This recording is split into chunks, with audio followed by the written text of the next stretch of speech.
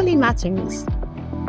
Word Vibes the Record, Love Challenge number 4. A friend loves at all times.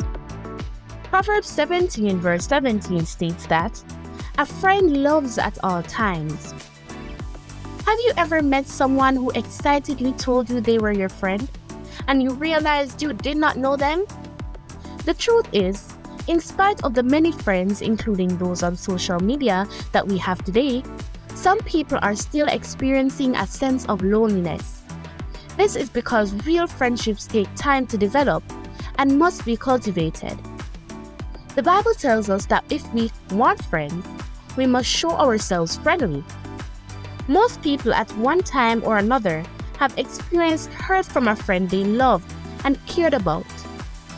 However, if we are rooted and grounded in the love of God, we can continue to love that friend, even if they have hurt or offended us.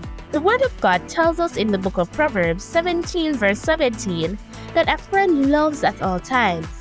This is because the love of God in us should provoke strong friendships and bonds of love that can spread the love of God around to as many persons as He desires. For any type of friendship to last, it must be genuine and be so built on a foundation of love and truth that they can withstand offenses, adversities, jealousies, and need to separate for various reasons, and anything else they may face. Jesus is our example. He was a friend of sinners, yet He did not take on their friendship with the evil systems of worldliness. His sole motive was for them to experience the love of God that they needed to save their souls. Even though He was betrayed, denied, and wounded in the house of those He called His friends, He chose to demonstrate a greater love by laying down His life for His friends. He therefore earnestly desires for us to be perfectly in love, so that we will not be moved by offenses now, or even in an increasingly anti-Christian system where Jesus warns us that many will be betrayed, even by those we love dearly and consider to be our close friends. Scripture in focus. Romans 5 verse 5. And hope maketh not ashamed, because the love of God is shed abroad in our hearts by the Holy Ghost which is given unto us.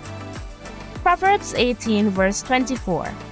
A man that hath friends must shew himself friendly, and there is a friend that sticketh closer than a brother. Proverbs 17 verse 17.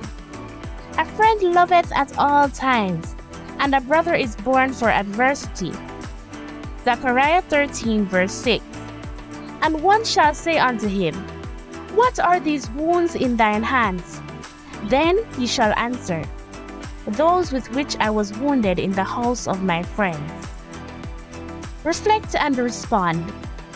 Is there a friendship you have that has been severed by hurt, offenses, neglect, indifference, or for whatever reason love is just not flowing? What will it take to restore this friendship? And is any price too high to walk in the pure healing love of God in you? God is faithful to reveal this to you and bring to your mind friendships that must be nurtured to bring glory and honor to His name. Just obey Him. Spend some time praying for and reaching out to those friends God lays on your heart today. This is day 4 of a 10-day challenge. Remember, you can walk in love as a lifestyle by the power of the Holy Spirit. Written by Pastor Andrew and Donnette Norman, and read by Keyana Brown.